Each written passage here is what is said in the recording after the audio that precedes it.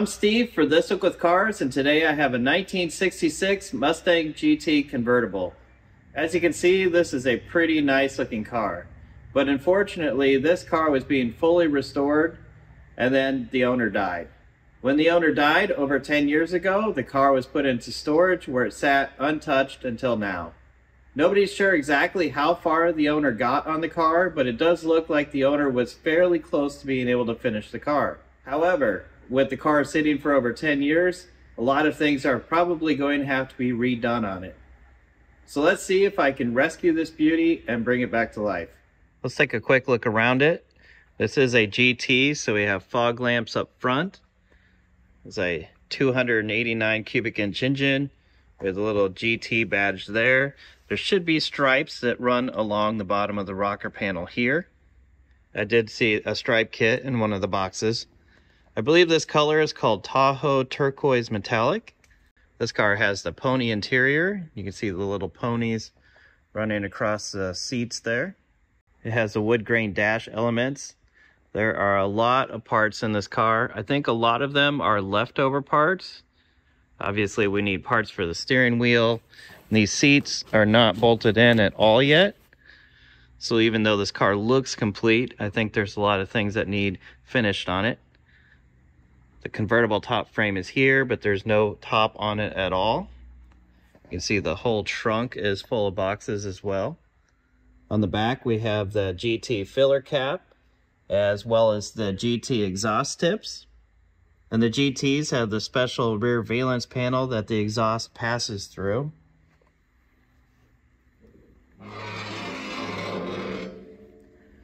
Under the hood, it looks pretty complete. Here on the fender, it has a C right there for the VIN number. That indicates that this is the base model 289 with the 2-barrel carburetor. Luckily, this car was kept in nice storage, and besides a few cobwebs and being covered with a lot of dust, it's in pretty good shape. Looks like the battery was left unhooked. So let's hook up my charger to it, see if it has any voltage, and see if it will charge up. Let's see what my battery charger says. Charged at 0%, only shows 1.2 volts. Let's see if it will take a charge.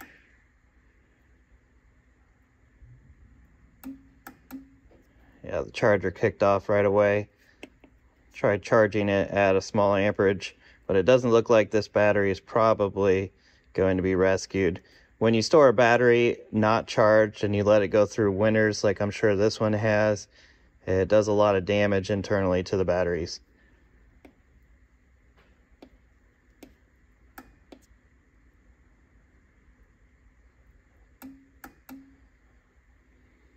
Yeah, even at low current, it's not able to charge this battery.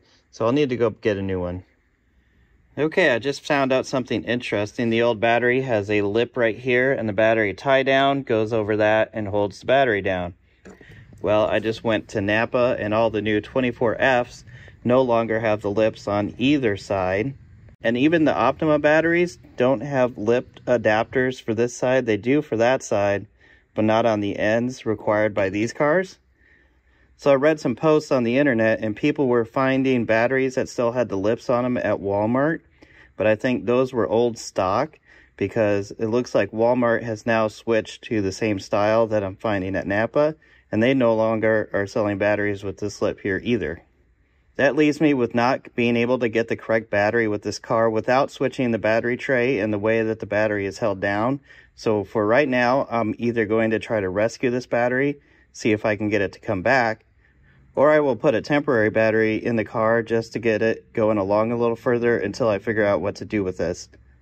The battery tie down was a really neat solution for these cars. You have a carriage bolt that passes through this clip that you can put through the hole, slide it over, then you bring it over to the battery and tighten it up. It lets you really quickly change the batteries on these cars. So if I change this to a different style, this will no longer function that way. For now, I'm going to put this on my battery charger, and I have this set to the repair setting. We'll see what happens. I'll put a temporary battery in the car, and we'll keep on going. Before I connect the battery, I just want to tap the terminal to the battery, make sure there's no spark, make sure there's not a short in the wiring somewhere. Seems safe. Whenever I'm working on an unknown car, I always leave at least one terminal loose. That way, if there's a problem, you can come in and pull that off real quickly. I guess the next thing is I have a whole pile of keys that was with this car. Need to see if any of these fit the ignition. Oh, look at that. The interior lighting works. I can hear the clock working. You can't see it behind the clock, but I did find a key that works. Let's try to turn it over. That's a good sign. I think now I want to hook up my hot wire box so I can control everything from under the hood. This is my hot wire box, and click above if you want to see the video from when I built this. First thing I need to hook up is this ring terminal to where the power goes to the starter solenoid. And then I'll need my alligator clip adapter to adapt from this terminal to connect here. And that's what that looks like. So I'm grabbing power from where the power goes to the solenoid. It'll go through my switch, activating the solenoid, turning the starter. So if we hit the start button, it should turn the engine over now, which it does. Now we need ignition. Now for the ignition wire, I'm going to pull this off the coil. That is the positive terminal. And I'll connect my alligator clip to that. Now if I connect my ground wire to somewhere, my light should come on if I turn the ignition on. And we should have spark if we crank it. Just to verify that everything is working correctly, I'm going to grab my spark tester, put it here at the coil, make sure that it's actually working. You can see by these wires here that the distributor has been fitted with a Pertronix unit, so we shouldn't have to worry about cleaning anything inside the distributor cap. My spark tester is hooked up, and if we have spark, we'll see it flashing right here. So we'll turn the ignition on, hit our start button.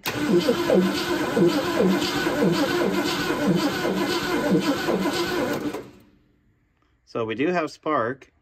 If we had any fuel, the engine would probably run. Let's get the air cleaner off so that we can see what's going on.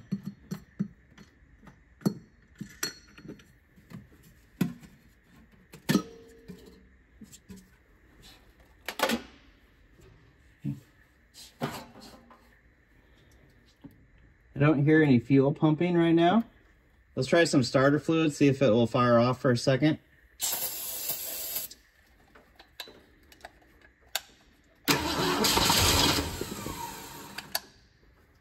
Okay, we have compression, so if we get fuel to it, the engine will run. Let's turn the key on, see what the fuel gauge says. Okay, it went up a little bit. There could be some fuel in there, but it does read E.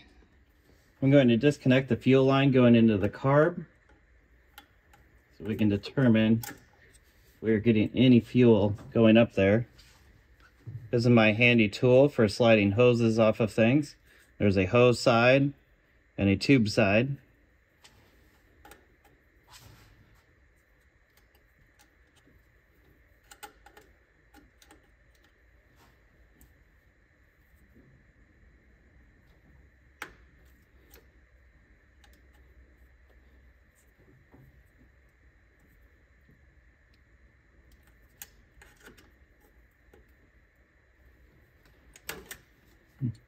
Without this tool, this would have been pretty hard to get off.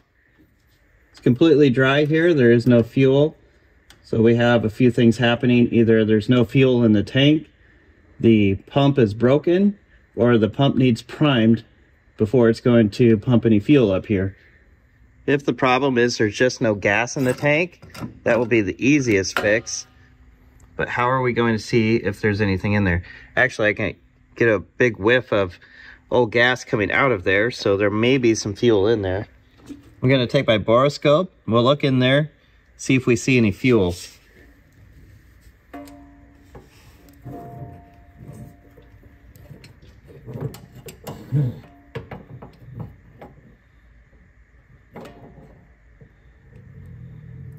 It looks like we see the bottom of the tank. Doesn't look like there's anything in there. Looks a little bit rusty in there. But that stuff is probably stuck to the tank. So if I just go get some gas, put it in here, we might get it up to the carburetor.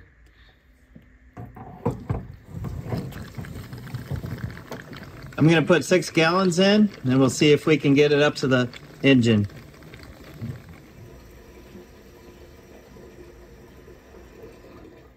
The fuel line is still undone here, so the pump won't have to worry about pushing against any pressure. So I'm gonna crank the engine over with the ignition off. We'll see if any fuel comes out here.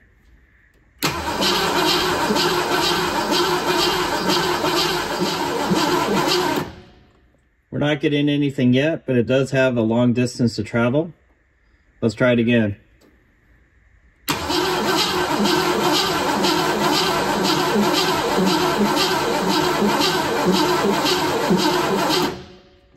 I'm not sure the pump is going to be able to do this on its own. Let's use another pump to get the fuel up to here, and then we can try turning the engine over and seeing if the mechanical pump on the engine works. This is a pump that runs off of the air in your air compressor. I'm going to try to suck the fuel through the mechanical pump and all the way up to here. That will prime the pump for us. And we can also make sure that the lines are free all the way up to here.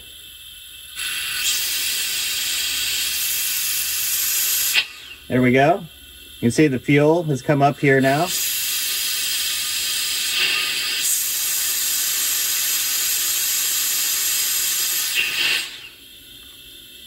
I think I have any of the bad fuel out of the line now.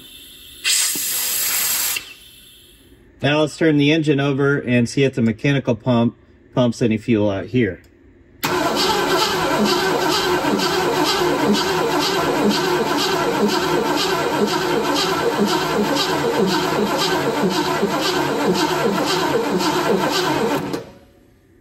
It only made a couple pumps, so I think the mechanical fuel pump on the engine is bad.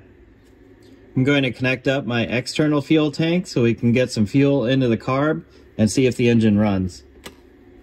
Turn the fuel on. You can hear the carb filling up.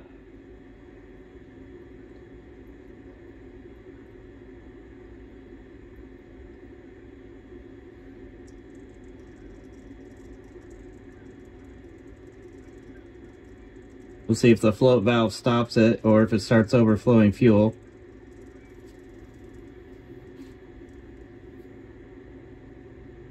Sounds like it stopped. See if we can hear the accelerator pump.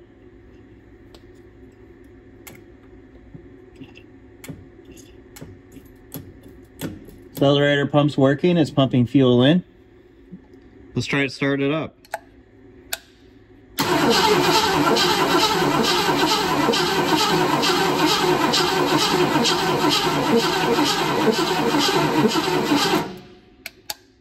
There's probably a bunch of stuff on the valves that needs cleaned up, so it's going to be a hard start for this first time.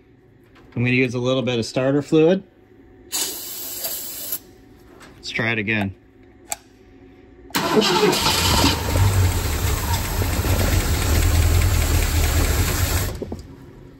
Looked like the fuel pump was starting to work there.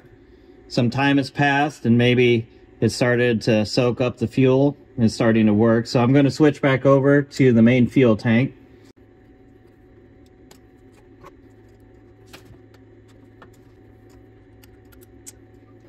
Now let's try it again.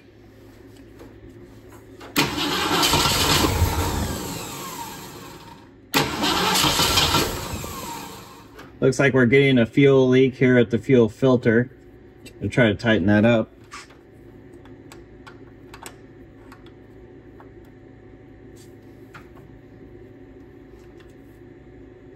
Yeah, that wasn't very tight.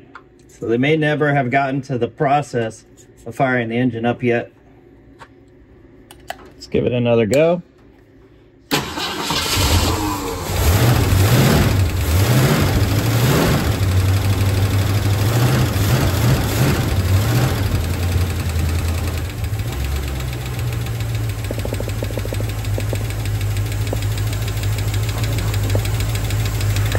Check for fuel pressure real quick.